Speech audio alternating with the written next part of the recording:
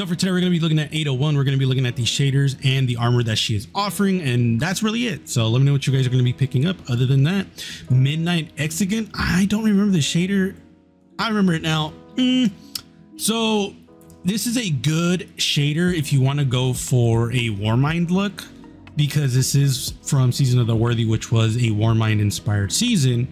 So that is a good set for it. I'm just not the biggest fan of yellow. Never been a big fan of yellow. That being said, it is the off color, so you could probably do some really dope shit with this.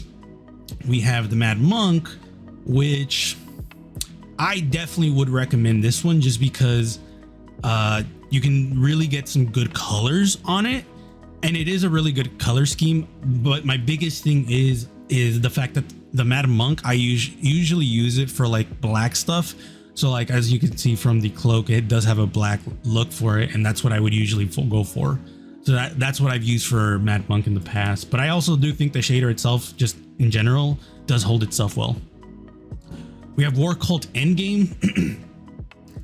I like the shader quite a bit. I love the all white with the like blue or light blue. I think it's really, really cool. Definitely worth it because, again, it's only 10,000 glimmer, which in the grand scheme of things, it's really not that expensive because you can just go to Master Rahul and just give him a bunch of stuff so that way you can get glimmer.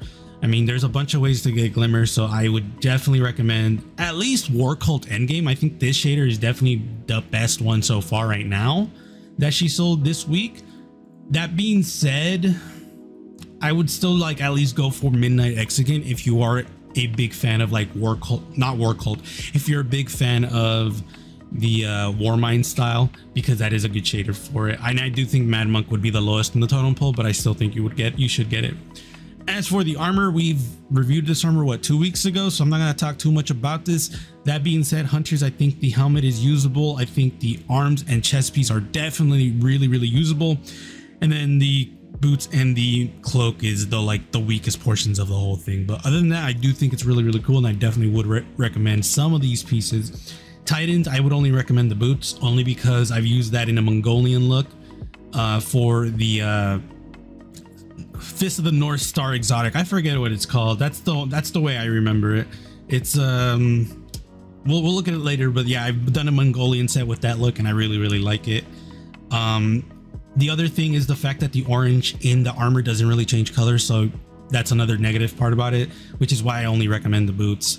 For the Warlocks, I think the chest piece and the helmet are really cool, to the point where I actually have the helmet unlocked because I do think it's really cool. The chest piece is definitely usable, and the arms, boots, and bond are kind of in the boring side. But let me know what you guys are going to be picking up. Be safe. I will see you guys later.